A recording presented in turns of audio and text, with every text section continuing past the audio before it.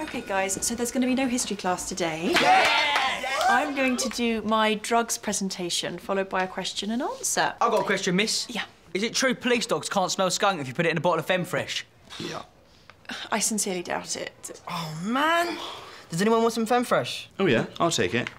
My flat gets really smelly. Do you even know what Femfresh is?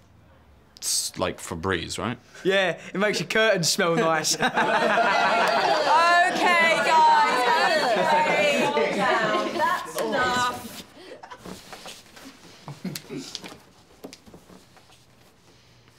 Now, can anyone imagine how hard life must be for Maria, a drug mule from Mexico? Whew, yeah. If I was eating Mexican food every day, I don't think I'd be able to keep anything in my ass. Oh.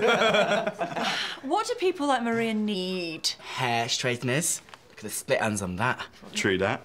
And maybe some makeup to sort out this car crash. No.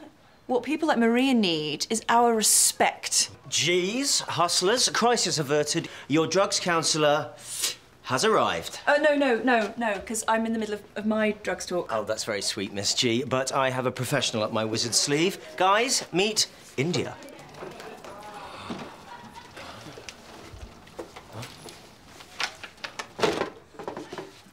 Namaste.